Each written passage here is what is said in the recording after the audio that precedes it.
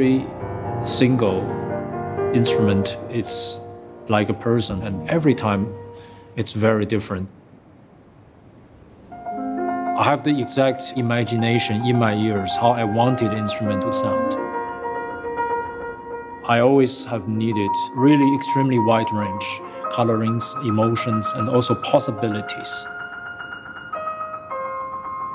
The Bechstein D-282 not only surprised me the most, it go over my expectations.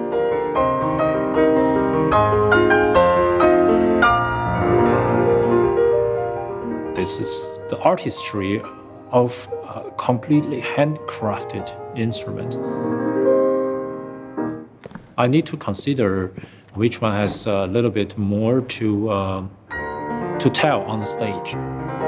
Somehow, you feel it. The instrument should be an extension of you. It should be part of your body.